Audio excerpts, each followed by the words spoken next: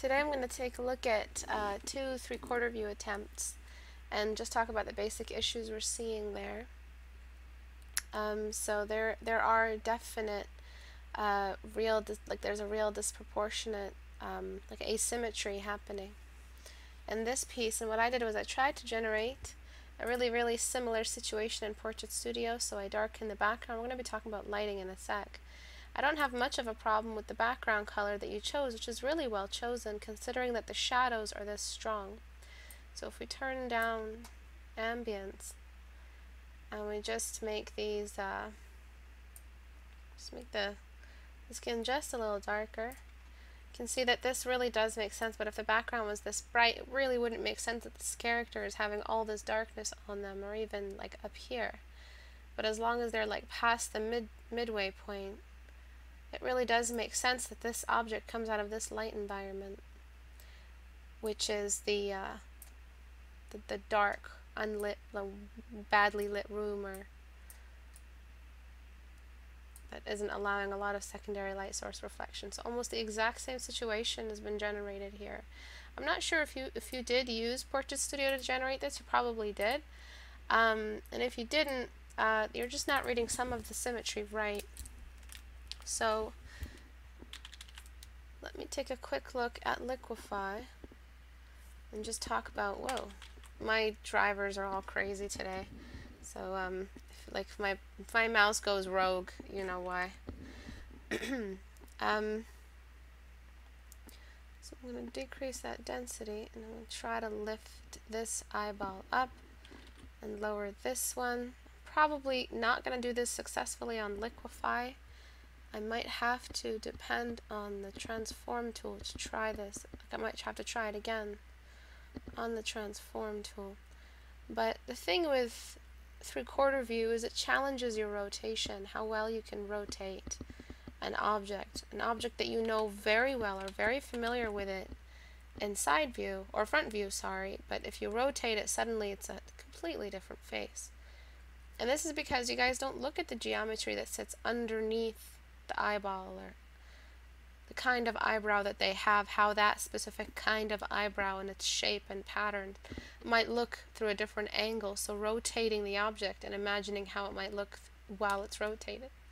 So sculpting in 3-dimensional, like using sculptures, sculpting the image, trying to create like a sculpture duplicate of your painting, all of that will help you develop better rotation in your mind. Rotation is typically how well you can rotate an object in your mind.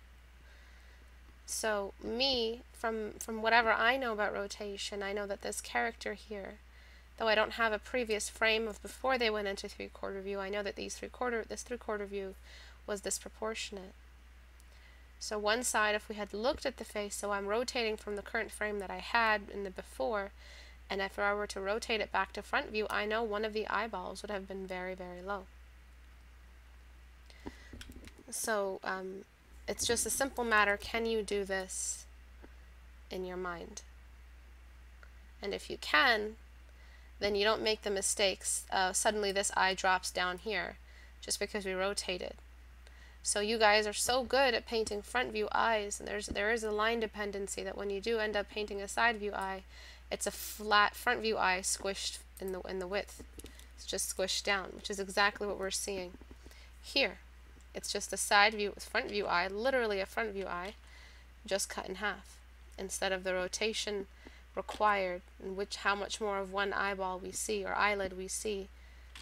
The fact that we see the crease and the brow structure first, and then the lashes move out, and then it rotates back outside, and that we see the eyeball protrude outside of the outline of the cheekbone. This all has to do with rotation.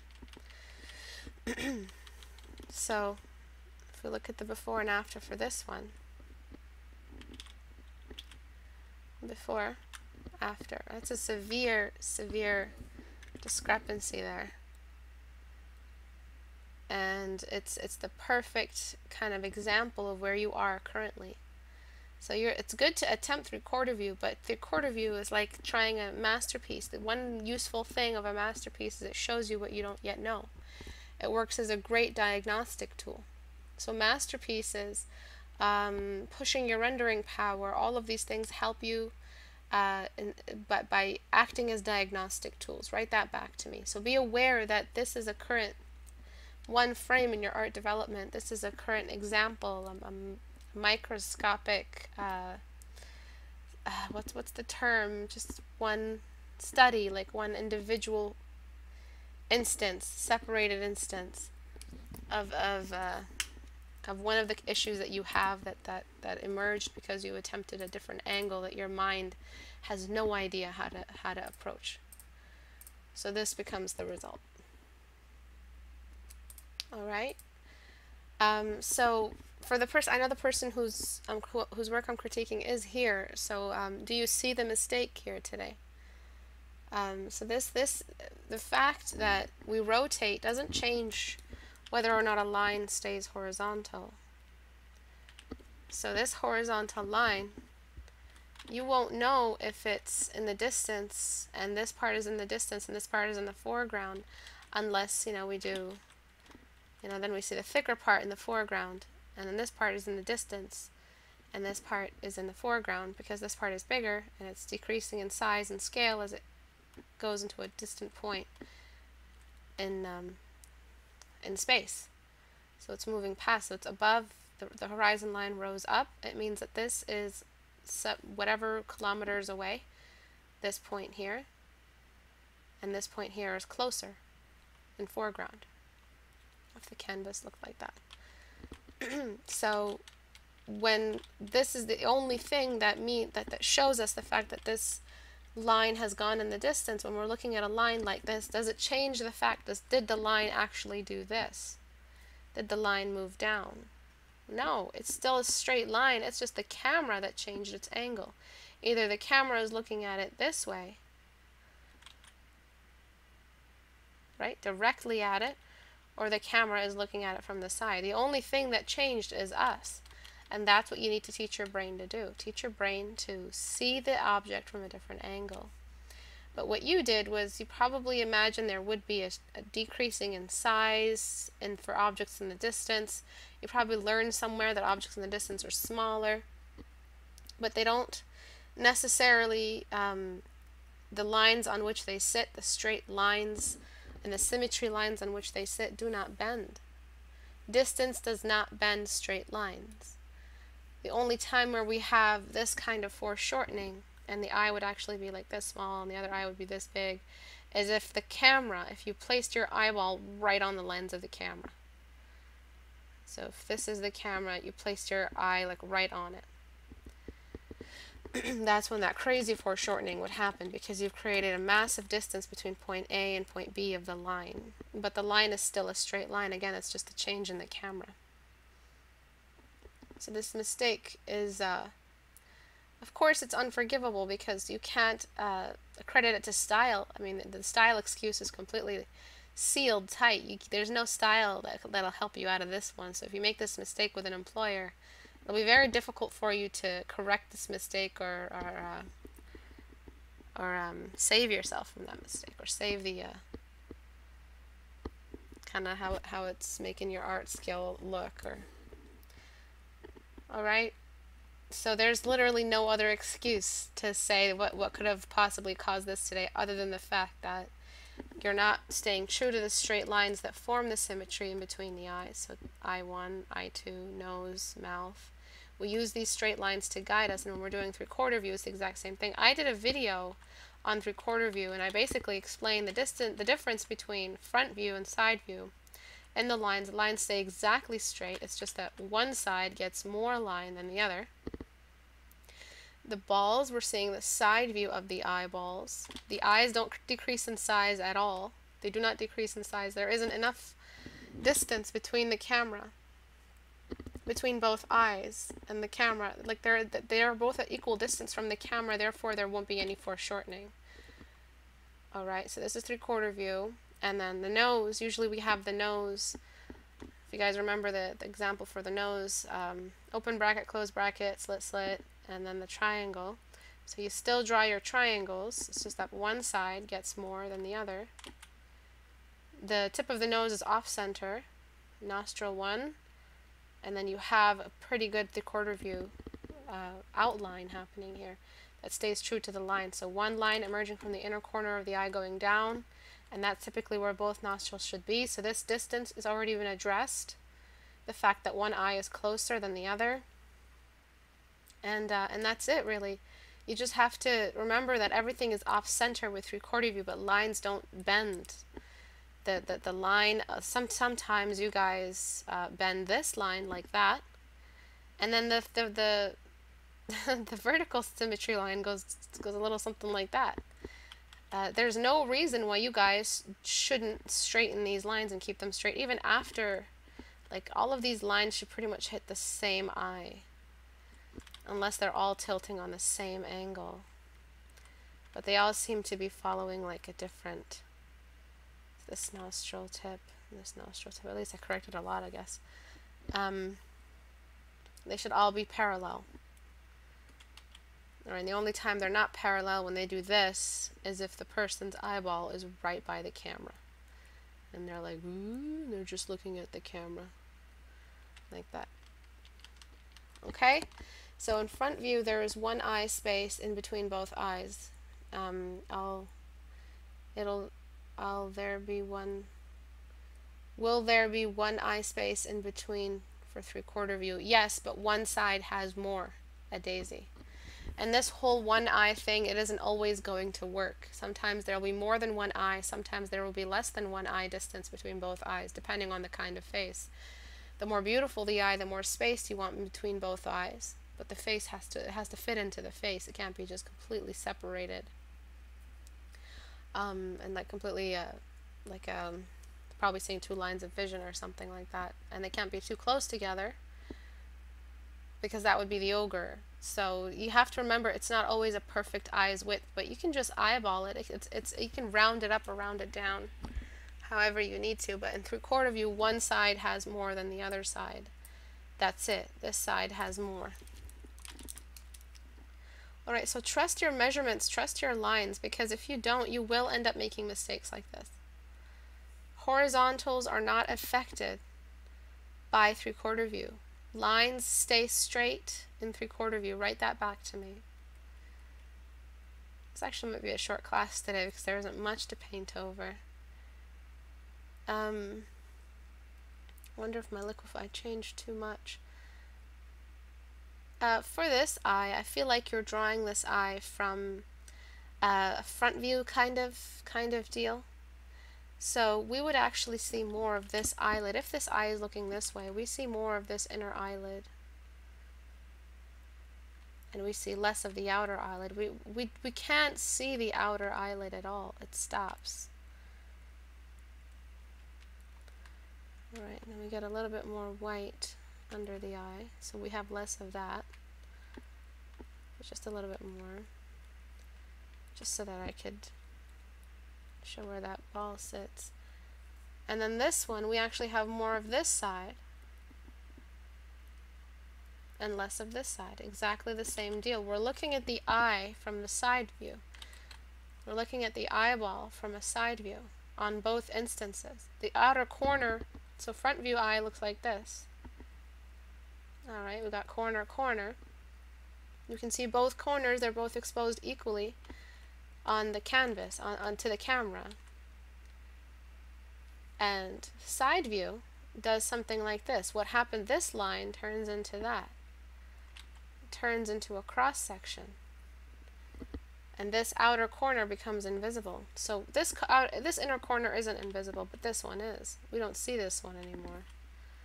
It's just tucked away behind the volume of the eye. The volume of the eye moves along a z-axis, which is this. This is a z-axis. This is x. This is x. And that's z. This way, this way, this way, or this way. At whatever angle, just as long as it's not straight. Depending on which angle you're looking at the cube. So if it's front view cube, side view cube, I'm really messing these cubes up. But this is all the z right here that connects these two faces together.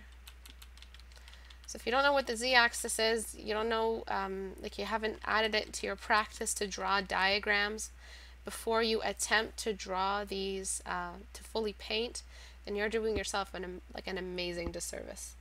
If you're not thinking in diagrams, if you're not replacing this that is in your mind when I say I, if you're not replacing this with a diagram, with this, you're never going to be able to paint 3/4 view or rotate successfully, because you're not looking at the real side, what the z-axis, what the cube is following. So when I say cube, think of the cube, I just mean the Cartesian plane,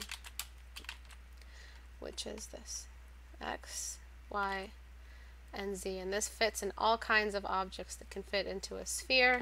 It could make a cube, it could make a triangle or a pyramid. It's just always there. This z aspect is always there. All right, so stop thinking in symbols, stop seeing in symbols, because when you do 3/4 view, it's going to happen. You aren't going to be thinking in volume. Instead of thinking in symbols, think in volume. Volume is illustrated or pointed to with diagrams. So draw more diagrams to perfect your rotation. So the diagnosis is you don't know how to rotate in your mind. The cure is form studies. The theory is the diagram behind it. All right, the theory for the cure is that typically you're supposed to be introducing yourself to the illustration of the volume, to the approaching it scientifically. Start with the geometry. So that's why I'm always repeating these words, and I'm always going to repeat these words in my teaching career, because they are the words to look for. This is your terminology. These should be your holy book. If you don't think about the geometry in this way, and as I've broken it down for you here, you will make these mistakes constantly. So what was missing, that last little bit that was missing, is all of this extra mathematics behind it that you didn't have there. So that's it. That's the cure. If you don't have to travel across the desert in search of, on the spirit journey to find what the answer is to boost your art to that next level. You don't have to follow 15,000 artists on Instagram or Facebook to get to this next level. All you have to do is know that this is what is not happening in my work. This is what my practice is lacking. This is the theory that I don't have. These are the terms that I don't use. Okay. I can rotate in my mind. It's the pencil I have trouble with.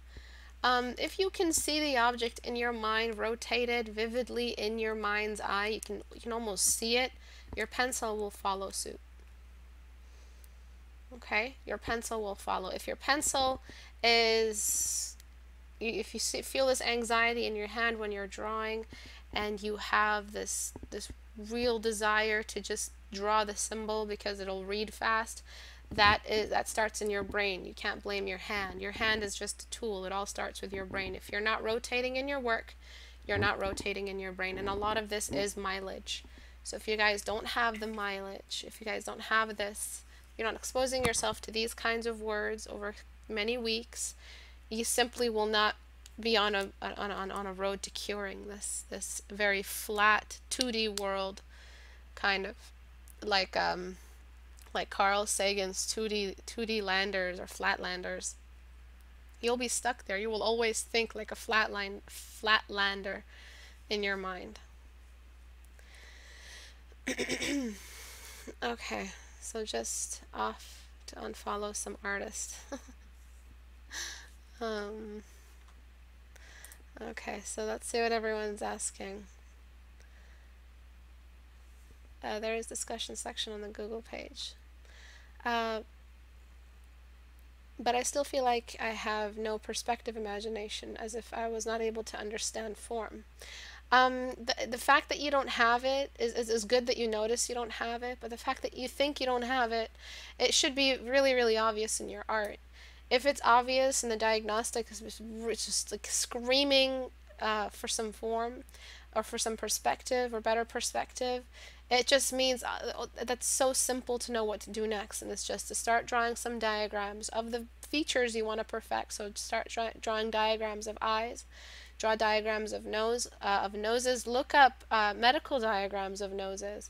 So this is not wasted time, just doing this. All right. So medical diagram nose.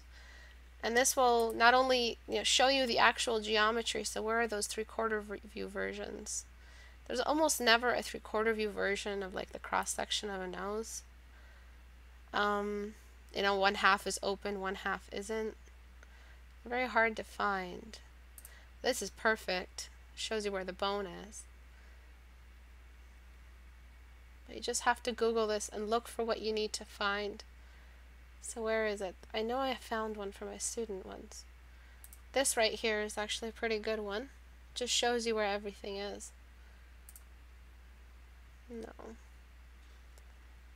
But that's what it is typically. You just have to look for these medical diagrams. They have that. Beware, you might find some weird medical procedure pictures, but you will find the overlap between the three-dimensional, especially look for 3/4 view diagrams as well. The layering of the anatomy, where the bone is, and then you can see the basic pyramid shape in the nose. You can just see it right there projected through your mind's eye on anything you're looking at. You can see the 3/4 views right away. But before, we're seeing so much of this upper eyelid, we wouldn't be able to see that much. What we're trying to do is show it in this perspective that we're seeing the top of the eye. So in perspective, you're asking yourself, you guys are drawing like this. You're drawing cubes like this. And when I really force you, you guys probably do, something like this, and then you show the side view. So pay close attention, because I'm only doing this once. Alright, so some of you see this when I say cube, a basic red circle. Basic red cube, sorry. Basic red circle. Basic red box. So these are the levels right now, the levels of art. This is the levels. This is beginner. Beginner draws something like this. Someone who's starting to experiment with shading will start drawing a cube like this. Alright? They're going to tell us that this is the z-axis. Alright? I don't even know what a z-axis is, but I know I have to shade one half of this. Some of you will shade a cube and go over this line. Some of you won't go over this line. You'll stay right on this line. You'll know where that line is. The next level, as you get better, you start drawing the cube like this. Alright? But still, there's always something lacking here. This is still the main thing that you depend on. You're still so dependent on this. And then the final level, in my opinion, is when you can draw cubes, or one of the final levels. So this line and this line are parallel still, like this. And this is a pretty good level. Once you're at this level, you're pretty much, I feel like, yeah, nobody can fuck with me. I can draw objects and see this, the top of the object, so I know where I am in relation to the object. I am above the object. If I'm below the object, I'll know. I know the side of the object and how it moves into the distance and loses shape because of scale. I know that this is the z-axis. And then some of you do a little something like that. Well, this is part of the final position. No, this way. Alright. We're having cubes that look like this. Or we're seeing the top of one cube or the bottom of another. Oops. Alright, sometimes we see the top of this cube and it's extreme, like the worm's eye. Sometimes we don't see either bottom or top. Sometimes it moves off into the distance like that. And what am I drawing right now? Can anyone tell me what I'm drawing? What am I experimenting with? I'm experimenting with perspective along some forms, and I'm using lines. So this is what I mean. I'm reverse engineering the usefulness of form studies. You don't have to draw a nose to get to this level before you start experimenting with a nose. So imagine all the other geometries you haven't experimented with yet. So some of you draw triangles like this. Some of you draw triangles like this. You still have the same baseline. Some of you draw triangles like this, and you actually have a z-axis. As soon as that z-axis is visible, it's like, yes, All right. So it's so important that we start teaching ourselves this terminology. Determine, am I here? Am I here? Am I here? Am I here? Can I draw organic objects suspended in space and rotate them through different frames as if I was the animating engine? And I can animate the perspective of every single one of these objects and rotate them the way a 3D modeling program rotates an object, rotates a form. So once you start doing that, nothing will sneak up on you. No reference, no kind of nose, no kind of lighting situation will ever sneak up on you, because your core understanding is based off real sciences. All right. So does anyone have any questions? Where do you guys know which of these boxes you fall under? Do you guys know that these lines all stayed straight and horizontal? None of these lines were warped. There's no way to warp it unless you're warping the light source or destroying the eye that's seeing the object. So that's rotation. That's what rotation means. A lot of people ask me about what I mean when I say rotation in my diagnostic, and this is what I mean. That you're not acting as a conscious camera. You are a flatlander. I feel like I have a lot of knowledge, but technical skills are very lacking. Technical skills. Whenever someone says technical skills, what I see is how you hold your brush, kind of brush you use. Line efficiency, I guess, can be related to it, but line efficiency is still a cautiousness and a fear, and not enough blueprint in your mind or geometry in your mind. But I can't even say line efficiency or hairy lines. Like when someone says technical, like the technical parts, the technical aspects, I just think not knowledge related. So if you feel like you haven't, again, I told you guys, if you haven't a lot of knowledge, it would show in your work. You wouldn't be able to unlearn the z-axis. You can't unlearn it. You can step back and break some rules intentionally and paint like this for the style. So this is a really cute cartooning style. Here, when you have, so what cartooning styles fall under this? Probably like the Fairly Odd Parents style, where everybody is flat and you've got like the far leg, both legs like on an exact line, and it's a really, really flat animating style. Right, this guy's really suspicious of you right now. His ear and his hair, like there is literally no frame behind him. He's just a paper cutout. And then you've got this kind of animating style, which is probably like anything to do with the z-axis. So you've got like the Ghibli style, any kind of major advanced anime style or cartooning style that we've seen, where we actually have hands that have a z-axis that really act and have emotion and mechanics to them.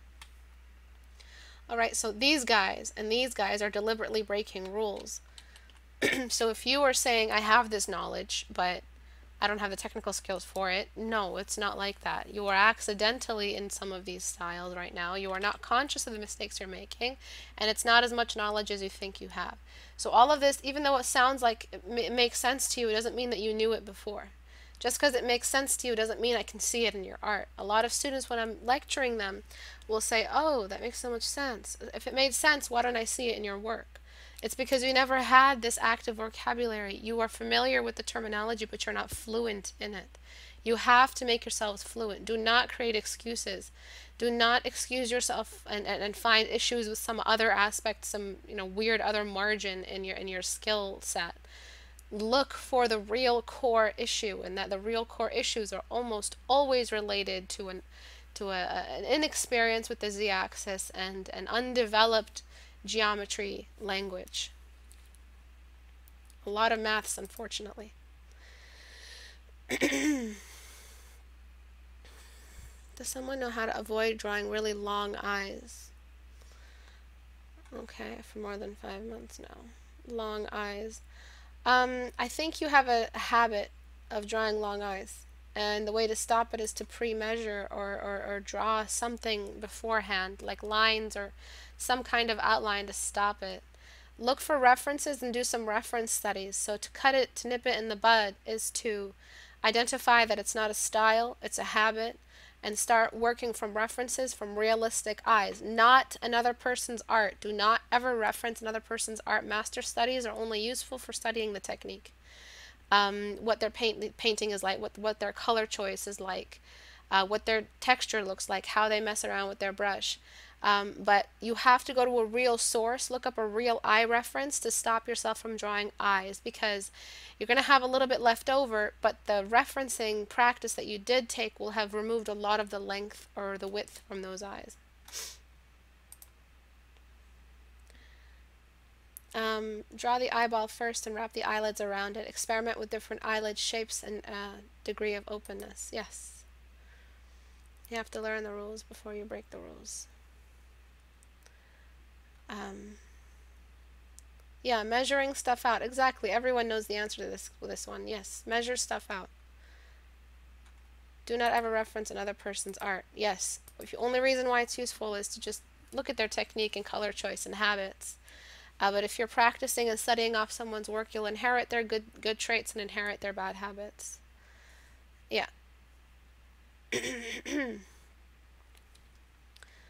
Right now, Sly Noir, you're looking through the lens of your habits. You are looking through the lens of your predisposition. You will never be able to fix it on your own, Sly Noir. That's why a community is so important. You'll never be able to really fix it on your own without using references, I mean. You have to bring in an external source of information that will change how you look at eyes and how you remember eyes. If I were to ask you to draw a really basic symbol or clip art of an eye, you would probably give me a really long eye, just with your raw knowledge and raw brain power. In order to interrupt the faults or the hiccups in that brain power and what you have in your memories, you have to look at references and study them for quite a bit of time so that your brain can, I mean, on average, I think I read it takes between 3 weeks or 2 weeks to develop, between 2 and 3 weeks to develop a habit, up to a month. So that's why I always say at least 2 weeks. That's why the 14-day challenge is at least 2 weeks of doing the same thing. Give your brain a chance to develop new pathways, new ways of thinking, new words, find new patterns in thought, new patterns in approaching a very, very difficult subject to break down. All right, but the way to defeat something is to break it down brick by brick, and you'll be able to do that. Istebrak, when should I do form studies? As soon as possible. Today. As soon as this class is done, open up a gray canvas and just start using your lasso and mess around with some forms. If you have to sketch it by line first, sketch it by lines. The point is that you're replacing your lines with form, and you're replacing, you're eventually, before I started doing form studies, I could never draw a rock. I sucked at drawing rocks. Like, I don't know what to tell you. I couldn't draw a rock. I would look at the way people drew rocks, and I'm like, how the fuck did you do that, son of a bitch? How did you do that? And I started doing form studies. After I did that, I was like, why were they ever so difficult or complicated to me? Like, I'm trying to figure out why they ever scared me, why they always scared me. And it was because I just didn't have any language. It was like looking at an object you've never seen before. You had no language to understand what you were looking at. How could you possibly have had anywhere to place it in your brain? And that's where the confusion sourced from. So form studies, you don't know how blind you are till you learn form studies, and then you realize, oh my God, I've been blind this whole time, and now I can see. Right now, you don't know how bad you are. Write that back to me. Basically, you don't know how bad you suck right now. And you probably suck way more than you think you do. I probably suck way more than I think I do. And I won't know until I do enough of the thing that I don't know, which is why masterpieces are a good diagnostic. Because they let you see, oh my God, this whole time I really don't know how to draw glass. And that was what happened when I painted that villain painting, that train wreck. I just realized I didn't know how to draw glass, and I'm just sitting there looking at my reference, and I'm like, good God, this is probably like the sixth time I've ever drawn glass in my entire life. Like, I've never drawn glass before this, like a couple times, obviously, but not enough. It was never enough. It was never 2 weeks worth of study. So still lifes, forms, that's why they make an artist better. Because you're always on your toes. The form and the z-axis will always be there, challenging your language in geometries, your geometry language. I'm bad. I don't know how much I suck yet. Exactly. No, Tiv, you're not ugly. I'm not asking you to say you're ugly and you're proud. No, no, no. It's just you know, you have to look at yourself, point the camera at yourself, point your critique power at yourself and realize if I didn't know I was drawing if I didn't know how to draw rocks, right? So let's say I didn't know how to draw rocks. How else did that where else did that show? So it showed a lot with rocks. I tried to draw rocks and I sucked. I always ended up drawing mushy sand piles. And I wondered why I kept drawing sand piles. And again, I realized that this must have manifested, this mistake, this lack of knowledge must have manifested in the way I drew noses, in the way I drew fabric. I probably didn't know the rises and falls on the fabric, the reflective power, where the z-axis was, where the cube was, the power of the edge. I always over blended, which is why they looked like sand piles. I never stopped blending. I didn't know where not to blend. And it's a balance between where to blend and where not to blend. So, you know, it wasn't just in rock. So once I fixed that and I broke it down and I did some form studies and I developed a really weird looking, pyramid, and that pyramid was broken into more polys and it got more and more and more polys on it, added to it, that I could introduce myself slowly. So start with really simple geometries and form studies and slowly ease into the complicated ones, because that's how that's how you slowly break it down brick by brick. And then I suddenly could draw rocks just like that. And drawing rocks just like that made me draw clouds better, because I knew it was all about the blending with the clouds and where not to blend. So I knew I had an eye for where that cube really was, even on the cloud level. Noses, I knew exactly how much to show in a nose and how much not to show in three-quarter view. And all these form studies just started to fix everything. It's like a medicine or an antibiotic you throw through your body, and even though the illness has manifested and symptoms everywhere across the body, this one thing will go into your bloodstream and correct everything, go at the root, and automatically, simultaneously, everything will just collapse. And all these different ways that this lack of knowledge manifested into symptoms throughout your work will be broken down by fixing this one issue, which is an inability to rotate geometry in your brain. And the fact that you're not rotating geometry in your brain is stopping you from ever improving. You will always suck in that way. Even if you don't study right now, if you're just sitting here and all you did was this 1 hour that you gave yourself and your hobby, and you sat today with us for this 1 hour, that is enough to introduce the terminology to your brain. Just that, just sitting here with us today is study, because you're hearing me use these words, so your brain is starting to get used to hearing these words, and your brain will start to speak in those words very, very soon. That's the way to learn language, really, is just sit there and listen. But that's my rant about this today. So I could go ahead and paint all of these over for you and tell you where these issues are and glide over them very, very lightly, but I feel like rotation is one of the biggest issues. There's line dependency, there's color, not working in grayscale for long enough. There's all these other issues beginners suffer from, but this is one of the biggest beginner issues that will leave you with beginner symptoms for the rest of your art career. Even if you pretend and found ways to fool people into thinking you're a master the way I do, you will, these beginner mistakes will manifest in their way. Somewhere or another, they will be visible. You always have to leave yourself better today than you were yesterday, and you don't do that by not facing the truth and facing the facts. That you suck more than you think you do, and you're not as good as you think you are. Alright, so whoa, that's a big question. How to defeat depression for illustrators. I've come to terms with the way that is in my life, because I know I have that. This depression that I have is it's very different from the usual traditional terms of it, and the way it kind of has made me kind of form into this like evil, really, really insufferable perfectionist with everything that I do around the house and in my job, and just the way I drive. Everything has to have is like a response to the way this depression works. But I realized that the way to correct it, because it inhibits more than it provides. So what it did for me is that it made me work harder. So I would look at my work and say, oh my God, you piece of shit, you suck so bad. Go learn how to draw. So it was like a really mean sensei, like Pai from Kill Bill, but it still sucked being told that you suck, right? It still sucked. And not just told that you suck, being told by yourself, to yourself, when no one else is around, that you are the scum of the world and you don't know how to draw and you should quit now, and you're never going to get where you want to be and you're never going to be successful. That little voice in its own right made me draw better. But that little voice, as it added to my skill, it took from my confidence. So when it was taking from my confidence, it took from my self-love. And I realized that perfectionism is a very lonely road. And it's not at all, you're going to end up really, really skilled, but you're not going to have the spirit left to draw anything else because you've been beating the shit out of yourself for the last 15 years of practice.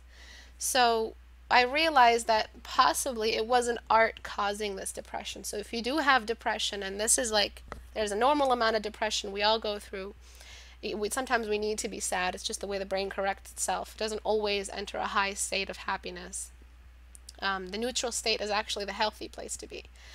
So neither happy nor depressed is a good place to be, but it's part of the cycle. Emotions are a very complicated thing for the brain to process. So there is a healthy amount of it involved that is supposed to be there. It's not, you're never going to really get rid of it. And then there's a clinical amount where you do have to seek some kind of professional voice to guide you through addressing what could possibly be what it could possibly be, because almost always it's not art that's making you depressed. You're just an artist with a depression that's come out of something else before. Something before made you depressed before you became an artist that you should probably address. Because I know so many artists that have depression and they think they're clinically depressed, and I'm like, listen buddy, this is the average amount, you're supposed to have this much, so you're not clinical.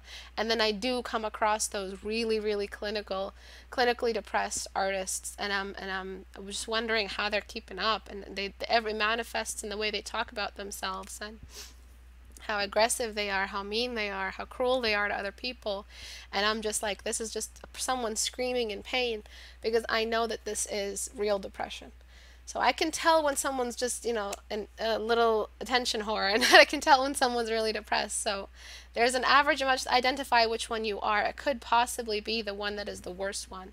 And to deal with it as an artist, there's no diagram for me to show you that you can get better. There's no self-help book that I wrote.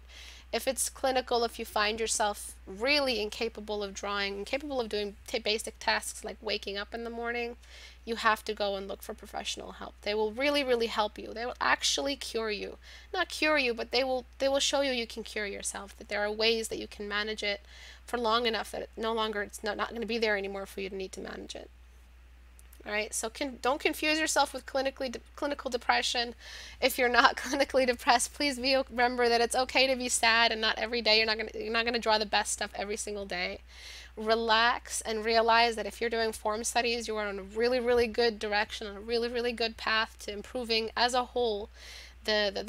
All of this stuff, all of that disease that is in you that is not allowing you to get better, and it's going to be like that antibiotic. The form studies, the still lifes, the geometry studies, the grayscale studies, staying away from lines, all of these things will in themselves improve your art in the way you want it to. If you're still depressed after that, please, please, please look for professional help, and that's all I can say about that. I'm not a professional in that. Not at all. I'm not a doctor. Clinical depression requires professional intervention and professional diagnosis, but I realize that's really hard to get in some communities. Anyone who knows how to defeat lack of motivation. Some days I'm super motivated and I love drawing, other days I'm so ugh. I think there's a creative pressure. Don't confuse depression with just having anxiety. I think there is like an epidemic of anxiety with artists. They're all under this like pressure to be creative, that they think they have to be creative every single day, once every 24 hours.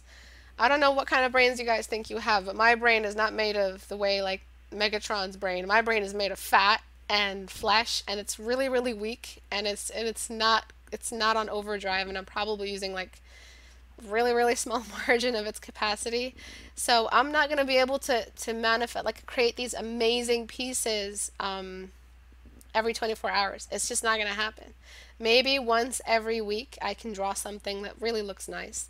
It comes in cycles. Creativity for me comes in cycles, even in seasons, I can say, and I'm not always going to draw the best stuff. But when I do, every time that I do these long breaks that I take, my drawings get better. So I have study stage, where I have like 2 months of study, and then I have just pure, I'm an artist stage. I'm going to do creative things. And I put those skills that I was studying for the past 2 months into something creative.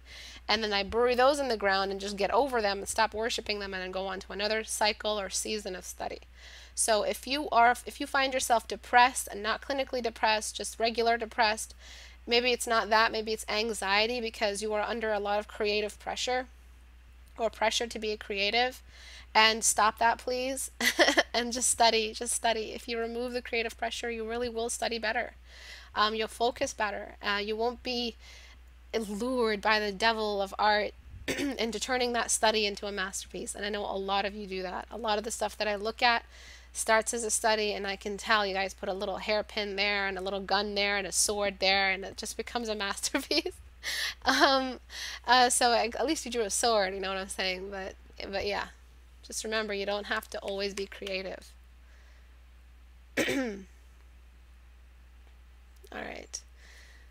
Yes, kill your babies.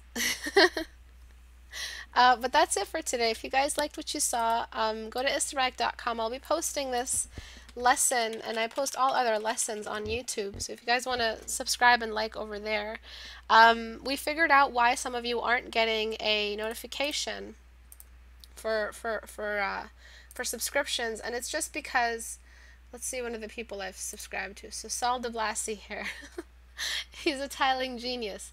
You just gotta click this, and then this little bell right here. If you go to my page and you just click this, look at him. He's just the best. He's such an amazing person. All right, you just click here, and then you show send me all notifications for this channel, and it will notify you when I go live, or if I'm just streaming my sketches, which I might tonight. All right, so you just gotta go here. I have all subscriptions turned off because I don't like getting spam. But if you're not like that, if you have more patience than me, turn on that little bell. Google Plus is where I pick all of these pieces from. So you just have to go to Google Plus and hand in your work. The Creepy Creature Challenge is due on the 27th, so you guys have a little bit more than a week to complete your drawing. A lot of people have been submitting some amazing work for the Creepy Creature Challenge, and I'm so tempted to render some of these already, but the ones that I choose at the end, I'll probably render those for you guys. So I'll probably do a quick render, choose one of these sketches and just render it and give it to you. Okay, so subscribe on YouTube, join the Google Plus community. Make sure you follow the rules of the community. You can't post certain things, you can't post in certain ways. There's just a lot of rules for you guys to follow. Where are the rules? Where are the rules? I don't see the rules. Oh, I might be on the... Am I on a different... Oh, no, I'm not on the... Sorry. The rules are right here. I was on the theme submissions page. The rules are right here. Please read them before joining. Facebook is where you guys can message me if you want your paint over sent back to you. And Twitter is where I announce class cancellations or class delays. Usually it's 5 o'clock to 6 o'clock p.m. Eastern time, but sometimes it's at 5:30, sometimes it's at 6, depending on how my schedule looks, because I have other students as well. But thank you everyone for joining today. You guys are amazing. I will see you guys on Thursday. Bye-bye.